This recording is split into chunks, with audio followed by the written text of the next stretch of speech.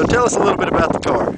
What we have here is a 1994 Geo Tracker. Real good condition, runs out good. It's only got 235,000 miles on it. Chrome wheels, a little bigger than 10s, you know, but they're nice. We keep them clean. Custom painted, flames, flat black, can't get any better. Chrome grille, can't miss that. Move over to this side here. We got the accents here, as you can see, are also chrome.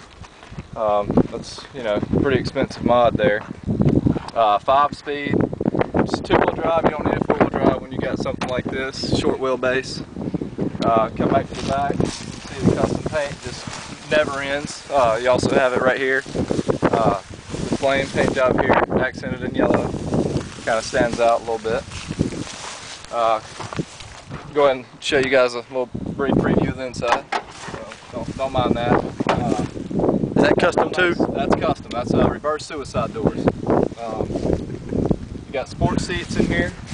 You know, who needs door panels, right? Radio, who needs a radio?